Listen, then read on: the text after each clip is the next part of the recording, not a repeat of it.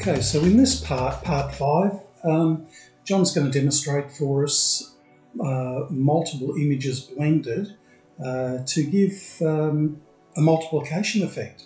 So all yours, John. Thank you. So once again we would go to the 3 pictures have been taken on a tripod, so it's made it easy for us. We would go to File, Script, and load files into a stack. And when the little, thank goodness I've got Greg beside me. Let's grab that bar and drag it across, because we've got multiple screens going. So we're doing the same thing. We're going to stack again. Add open files. Right. We've got them there. Attempt to align. They should be aligned. Okay. And when that little worm stops turning. So now you can see we've got 3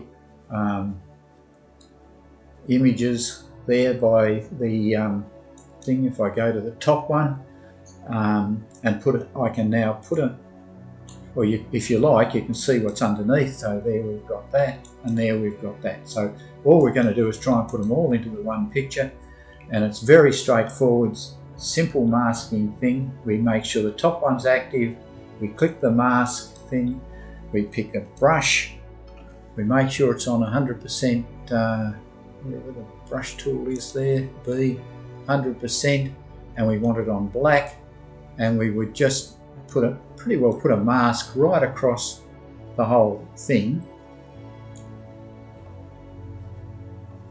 there. Okay, so this is... So now you've got a second one of me. We'll refine the tripod leg a bit later. If we now go on to that next one, and now we put a mask on this next one, and we just do the same again there. So so now we've got 3 idiot photographers all taking a picture of a camera that's taken a picture of them, and we need to go up to that one to clean up the leg on. No, I need to click on there.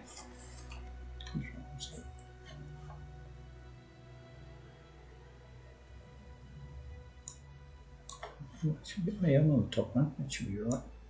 Yeah, there we go. So you can zoom in and really get that nice and finely done as well. And it looks like I might have blurred a bit over there. So once again, by going X, I can paint out the mask I've put on accidentally on that other leg, and the same on this one here when I look at it. Okay. That looks interesting. No, I must be on the wrong one. I think I'm on the right one. Yeah. So it's just a That's good. It's a bit of fun. And it works well. So you want to get your 2 kids playing chess with themselves, or your child playing chess with itself. Yeah. You can take a picture of it on one side of the chessboard, put it on the other, and do that or whatever. That type of thing. Yeah, just some fun photos and fiddling around and just showing the different ways to blend the photo through, and that's good. Yeah, it's excellent. And then if you wanted to, you could probably apply this sort of technique to, other things. You'll be doing something one day and you'll think, oh yeah, I can use that masking to do that. I mightn't want to be doing something a bit silly like this, but you can use the same technique to bring something into the picture that's behind it. No, that's good. Now, just with talking about your layers and masks, are there any disadvantages of using layers and masks? Can you? The one thing that comes to mind is, especially when we're doing landscapes, we can tend to overcook the image, as they say, sometimes with a mask or a layer, and we need to be a little bit careful to keep it real, as they say. Yeah. Well, one of the things you can, if we just, for instance, one of the things that's often overdone in landscapes is, say, saturation.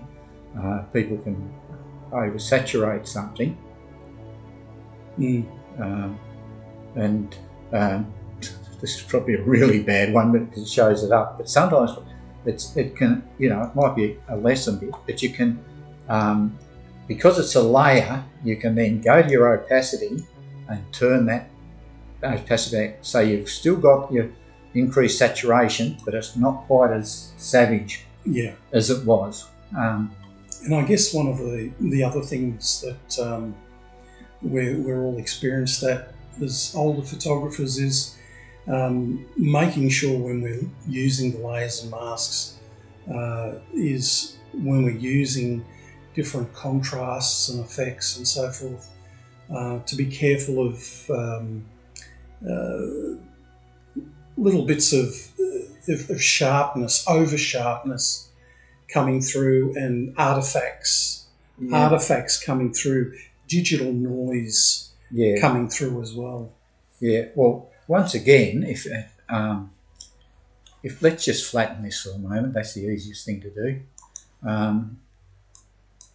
We can, if you wanted to sharpen that overall, the whole thing, if you go Control J, sharpen on that second layer there, and wherever the filter is, sharpen, say unsharp mask, and let's screw that up fairly savagely, and so that you've over sharpened it. Because it's a layer, once again, you can take that sharpness, that effect of that layer back. So you've actually, so that's it there. So you can turn that off and see what that's what it looks like. Yeah. Go there. Yeah. Go to your opacity and reduce it. Bring it down a little bit. Bring it down, and so then it's once again, it's not such a set. See, there's no huge difference. Nice and subtle. Yeah. So you can. And that's what we want to achieve. Yeah. Subtle. Yeah. You don't want people to be able to look at it and say, "Oh God, he sharpened it." You want to look at it and think, "Now this, I like this picture because of this, that, and the other." Yeah. You don't. The technology's meant to be not obvious. We don't want it to cut us like a razor blade. Yeah. Fantastic. So that's great, John. Thank you very much for going over that. Is there anything you wanted to add in your comments on layers and masks? Oh, I'm sure there'll be something I'll think of once we're totally finished. Right now I can't think of anything. All right, folks. Well, thank you very much, John, for spending the time with me today in this conversation on layers and masks. And if there's anybody who has any questions or comment for John, please make a bit of a list and put your comments in the video, below the video. We'll post this on YouTube fairly quickly. And for now, thanks very much, John. Thank you.